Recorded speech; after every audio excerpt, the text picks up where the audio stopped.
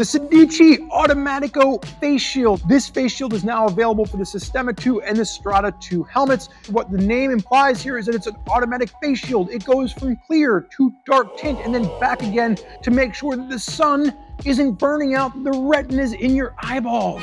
Don't look right, keep your eyes shut!